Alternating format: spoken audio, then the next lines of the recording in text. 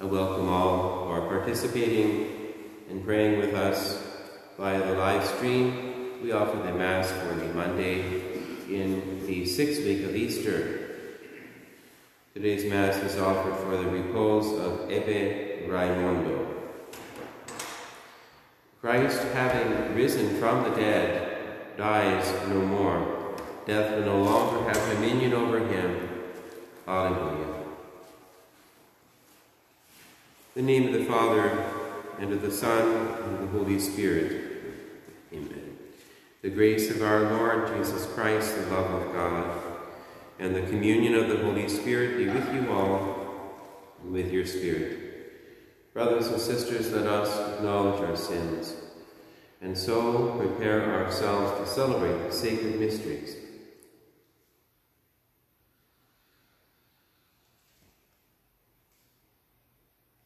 I confess to Almighty God, to you, my brothers and sisters, that I have greatly sinned, in my thoughts and in my words, in what I have done, in what I have failed to do, through my fault, through my most grievous fault. Therefore, I ask Blessed Mary, ever Virgin, all the angels and saints, and you, my brothers and sisters, to pray for me, to the Lord our God. May Almighty God have mercy on us, forgive us our sins, and bring us to everlasting life. Lord, have mercy. Amen. Lord, have mercy.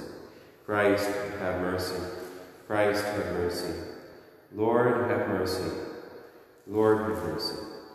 Let us pray, grant, O merciful God, that we may experience at all times the fruit produced by the Paschal observances. Through our Lord Jesus Christ, your Son, who lives and reigns with you in the unity of the Holy Spirit, one God forever and ever.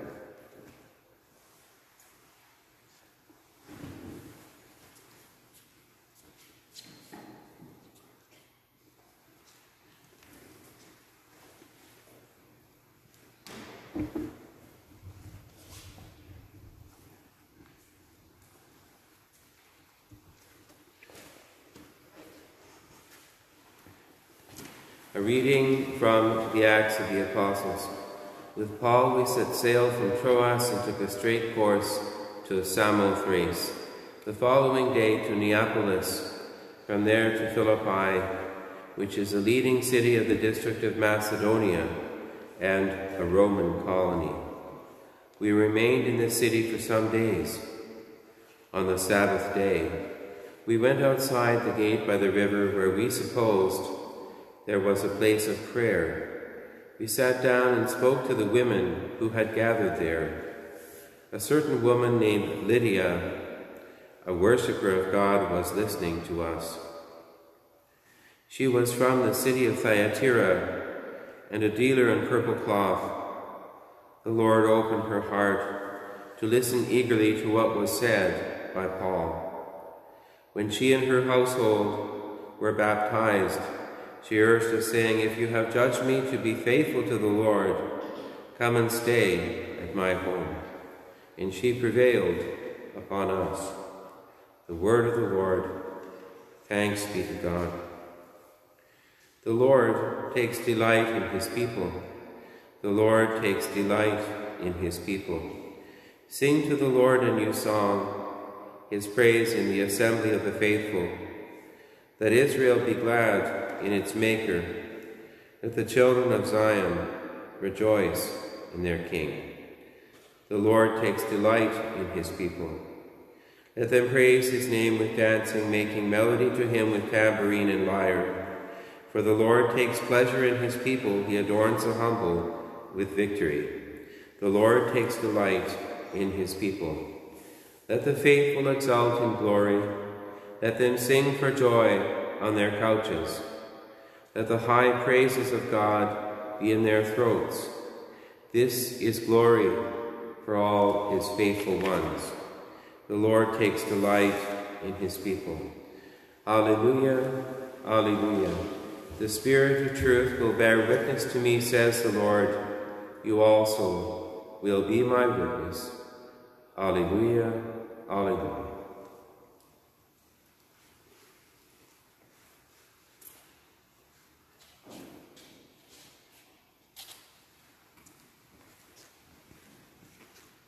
The Lord be with you, and with your spirit. A reading from the Holy Gospel according to John. Glory to you, O Lord. When Jesus knew that his hour had come to depart from this world and go to the Father, he said to the disciples, "When the Advocate comes, whom I will send to you from the Father, the Spirit of truth who comes from the Father, he will testify on my behalf. You also are to testify, because you have been with me from the beginning. I have said these things to you to keep you from stumbling. They will put you out of the synagogues. Indeed, an hour is coming when those who kill you will think that by doing so, they are offering worship to God. And they will do this because they have not known the Father or me. But I have said these things to you, so that when their hour comes, you may remember that I told you about them." The Gospel of the Lord. Praise to you, Lord Jesus Christ.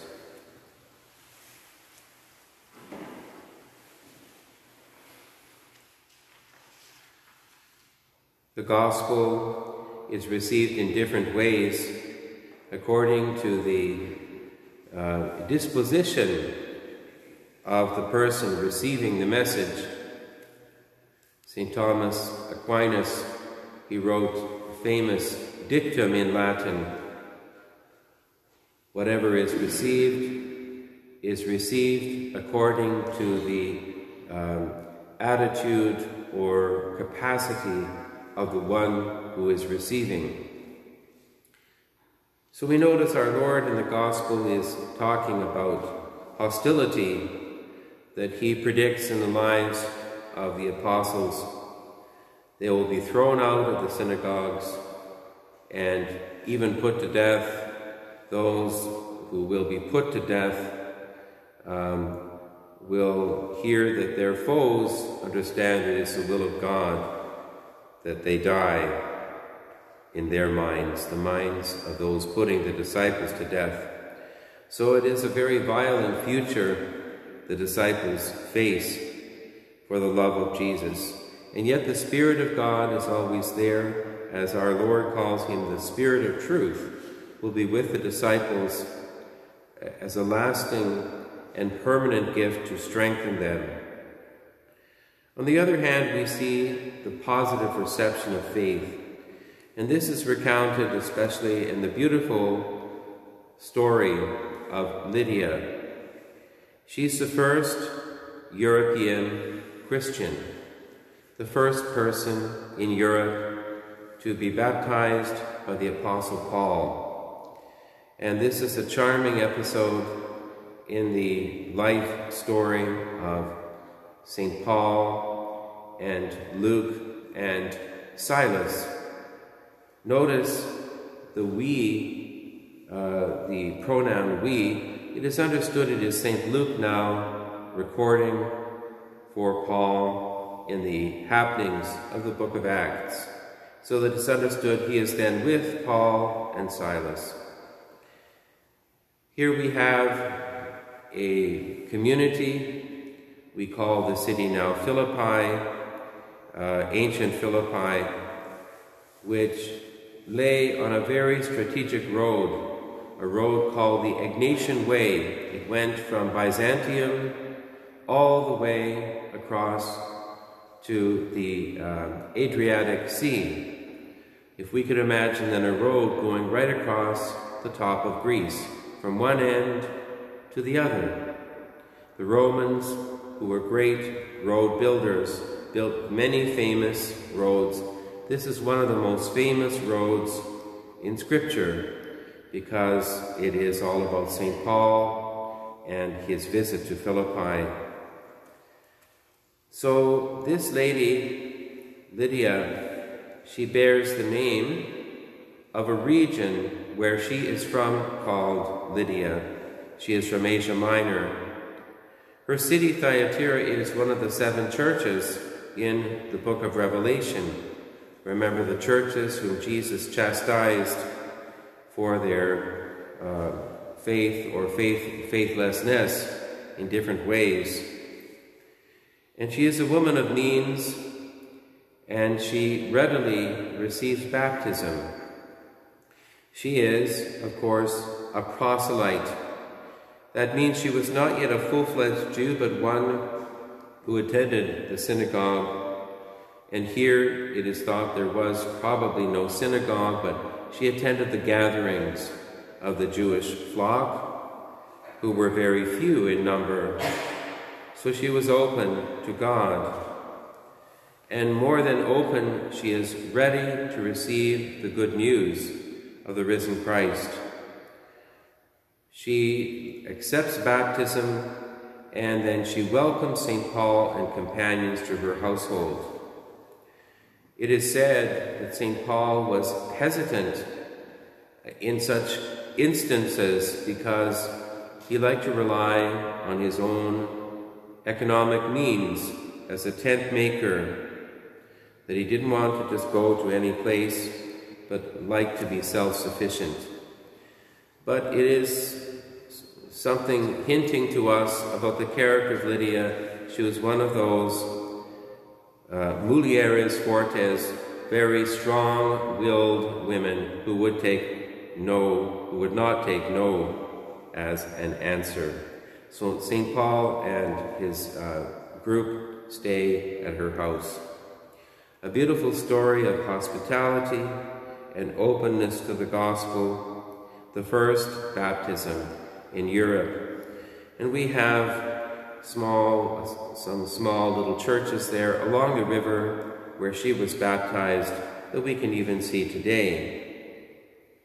The psalm today echoes the joy of the growth of the church as the European church begins in the baptism of this courageous lady.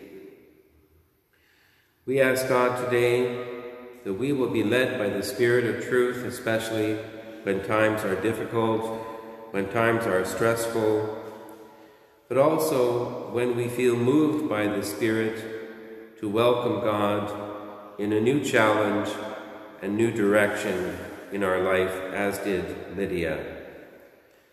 The Spirit will guide us in all things, in all situations, and in all ways. We offer our prayers to the Father. Gracious Father, look upon us and hear our prayers. On this 40th anniversary of the Mount St. Helens explosion, we pray for all those who suffered and those who died in that explosion 40 years ago, all those affected with the volcanic ash. And we pray for those who are volcanologists and scientists to help humanity in the study of such situations. We pray to the Lord. Lord, hear our prayer. We remember Pope John Paul II on his 100th anniversary of birth. Today, he is named now as our secondary patron in the Archdiocese of Vancouver. We pray in thanksgiving for his life of service to the Church as shepherd. We pray to the Lord. Lord, hear our prayer. We pray for the Snowbirds personnel who died in the crash yesterday in Kamloops, the pilot who fell, and then the journalist who died from the Snowbirds group, and for God's healing in that tragedy. We pray to the Lord. Lord, hear our prayer. On this Victoria Day holiday in Canada, we pray for Queen Elizabeth. It is our public day to remember the sovereign as head of state, that God may give her the spirit of truth as head of state for this country. We pray to the Lord. Lord, hear our prayer. We remember the sick, especially our family members, our relatives, our fellow parishioners, those with the COVID virus, for their healing. And we remember and include especially Sister Maria Walburga from Vancouver area, now in the Benedictine Sisters in Colorado, diagnosed with colon cancer, for her healing. We pray to the Lord. Lord, hear our prayer. For the needs of our parish school, we pray to the Lord. Lord, hear our prayer. Father in heaven, hear our prayers and intentions that we bring to you. Grant, in fact, what we have prayed for through Christ our Lord.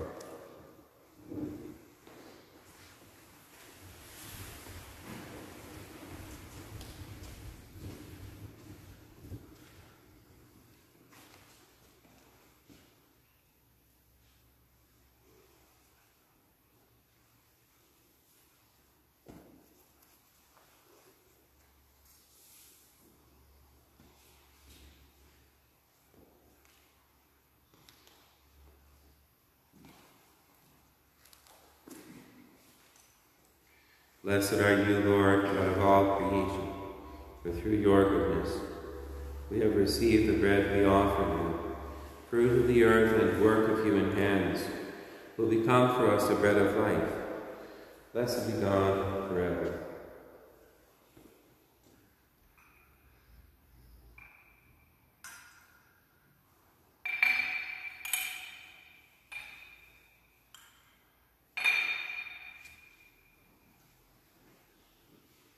Blessed are you, Lord, God of all creation, for through your goodness we have received the wine we offer you. Fruit of the vine and work of human hands will become our spiritual drink. Blessed be God forever.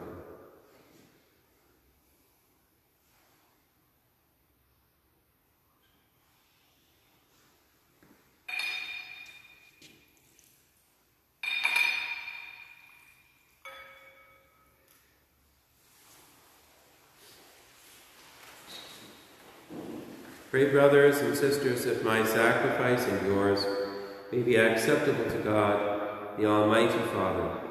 May the Lord accept the sacrifice of my hands for the praise and glory of his name, for our good and good of all his holy church. Receive, O Lord, we pray, these offerings of your exalted church, and as you have given her cause for such great gladness, grant also that the gifts we bring may bear fruit in perpetual happiness, through Christ our Lord. The Lord be with you, and with your spirit. Lift up your hearts. We lift them up to the Lord. Let us give thanks to the Lord our God. It is right and just. It is truly right and just, our duty and our salvation, at all times to acclaim you, O Lord, but in this time above all to laud you, yet more gloriously, when Christ, our Passover, has been sacrificed. Through him the children of light rise to eternal life. The halls of the heavenly kingdom are thrown open to the faithful, for his death is our ransom from death, and in his rising the life of all has risen. Therefore, overcome with paschal joy, every land, every people exalts in your praise. Even the heavenly powers with the angelic hosts sing together the unending hymn of your glory as they acclaim, Holy, holy, holy Lord, God of hosts. Heaven and earth are full of your glory. Hosanna in the highest. Blessed is he who comes in the name of the Lord. Hosanna in the highest.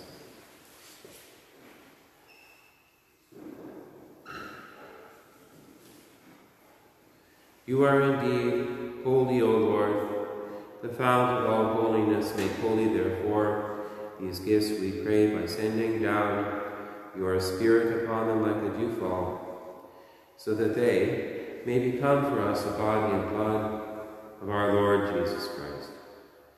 At the time he was betrayed and entered willingly into his passion, he took bread, and giving thanks, broke it and gave it to his disciples, saying, Take this, all of you, and eat of it, for this is my body, which will be given up Take this, all of you, and eat of it, for this is my body, which will be given up for you.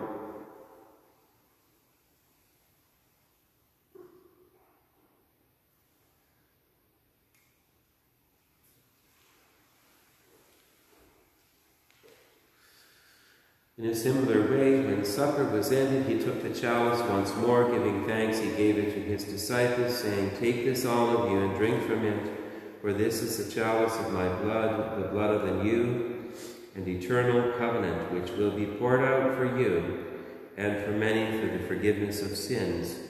Do this in memory of me.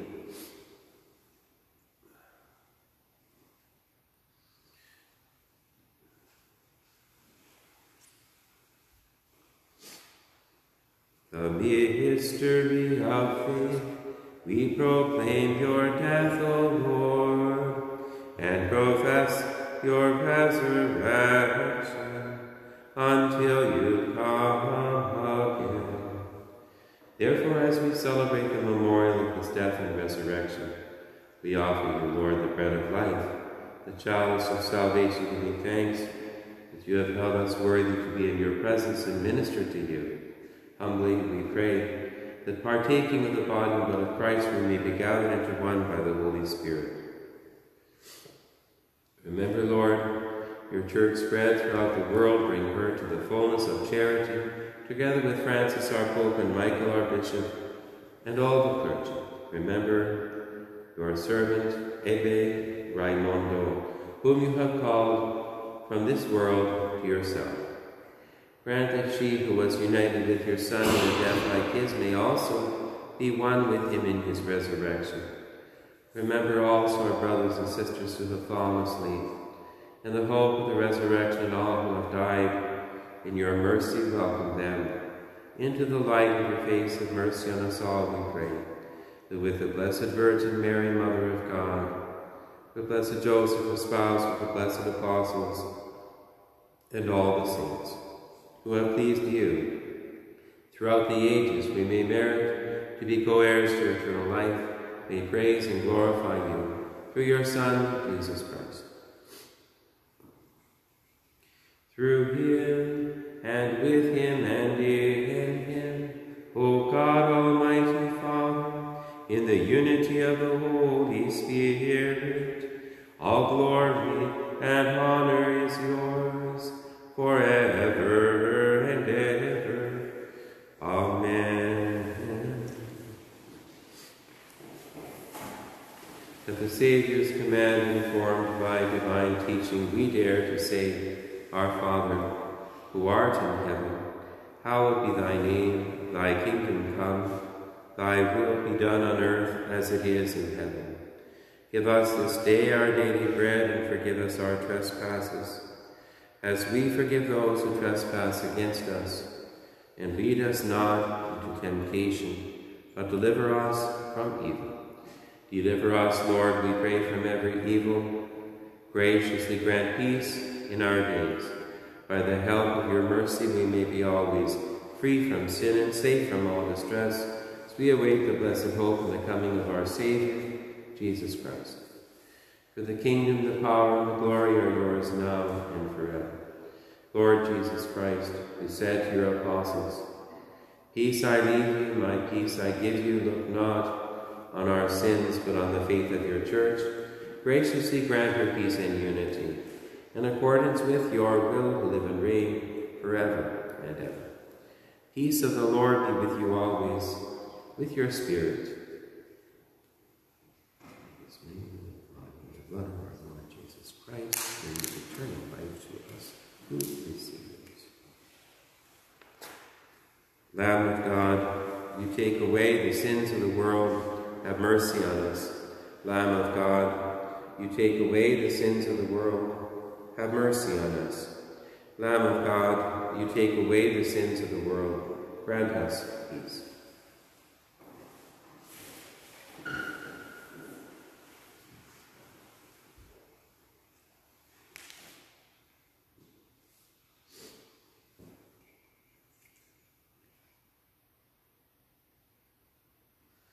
Behold the Lamb of God. Behold him who takes away the sins of the world. Blessed are those called to the supper of the Lamb. Lord, I am not worthy that you should enter under my roof, but only say the word, and my soul shall be healed.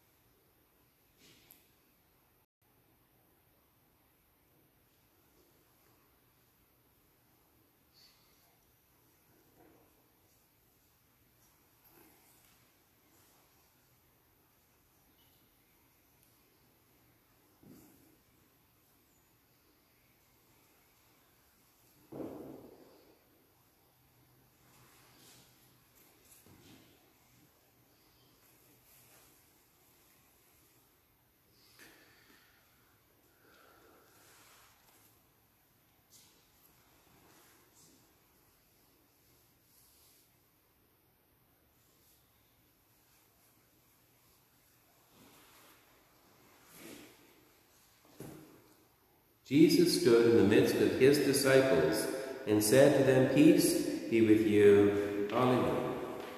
Let us pray. Look with kindness upon your people, O Lord, and grant, we pray, that those you were pleased to renew by eternal mysteries may attain in their flesh the incorruptible glory of the resurrection, through Christ our Lord. Amen. The Lord be with you and with your spirit. May Almighty God bless you, the Father, the Son, and the Holy Spirit. Go in peace. Thanks be to God. Saint Michael the Archangel, defend us in battle. Be our safeguard against the wickedness and snares of the devil. May God rebuke him, we humbly pray. Do thou, O Prince of the heavenly host, by the power of God, cast into hell Satan and all the evil spirits who prowl throughout the world, seeking the ruin of souls. Amen. We fly to thy patronage, O Holy Mother of God. Despise not our petitions and our necessities, but deliver us always from all dangers. O glorious and blessed Virgin. Amen. I remind everyone that we will be opening up for a partial opening with the 5 Sunday Masses next Sunday. For those who would like to participate at Mass, to come back to Mass, we welcome you. You must have a reservation. You must phone into the parish office or email to indicate your presence at Mass, and we will have to be rotating because we cannot accommodate everybody. It is only groups of 50. So I welcome everyone to consider that and to please phone the rectory to let us know that you would be coming. Many people are very afraid of the virus. Many will not be coming, but many will want to come.